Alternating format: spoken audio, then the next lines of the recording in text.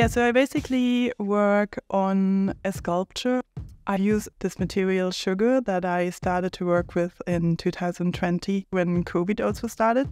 And it was a decision that was based on the times we were in because it was like financially really tight. So I decided to really work with a cheap material. But I also was already before quite interested in natural materials.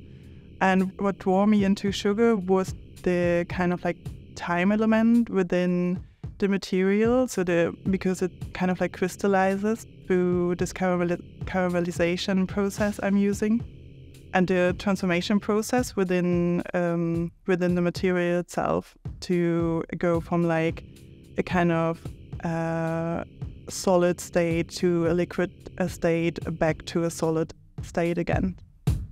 For Uncloud, I decided to work with the kind of theme of duality because when I visited the space, and I was thinking about that this place has two sides in a way, like you have the inside and you have the outside, and you have the light and you have the darkness, which is also given through the former kind of a purpose of the space.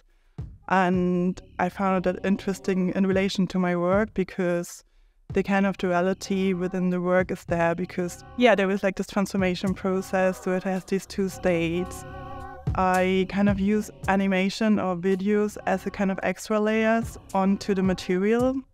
It's kind of like to put some structures on the materials, and it usually comes from the processes I'm doing, like with the materials. It kind of just shows a little bit, insights into the work.